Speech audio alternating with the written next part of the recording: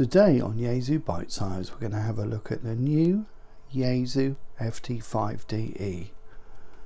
It's a dual band 2 meter and 70 centimeter handheld transceiver. It has a 5-watt output and it works with conventional analog FM as well as digital C4 FM. It's rated at IPX7 and it also has built-in Bluetooth for pairing to your Bluetooth headset.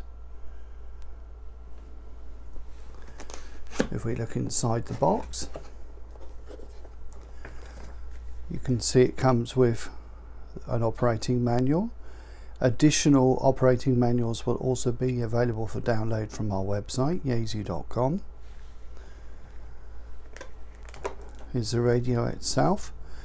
It has a colour touchscreen, has an SMA connector at the top for the antenna, and a dial and volume control. On this side we have a power on and off button, squelch, monitor and tankle, PTT button. On the other side you have a jack for your speaker, microphone or headset. There's a multi-purpose data connector for use with either for updating firmware with a mini USB cable, or with the SU39 cable kit it can be used as a PDN node for access to the WiresX network. It can also be used with a camera and microphone. Has a micro SD slot for backing up memories, backing up settings, and also for recording audio.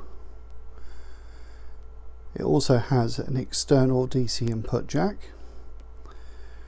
The battery itself clips onto the back of the radio.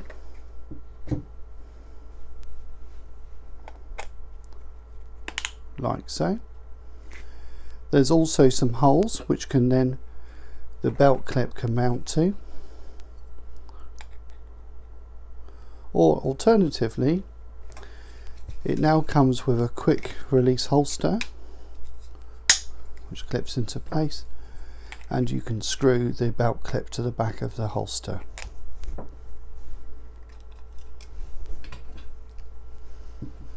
The radio is also supplied with a multi-region charger, so it has the 2 pins for use in Europe, and it also has the option for 3 pins for use in the UK.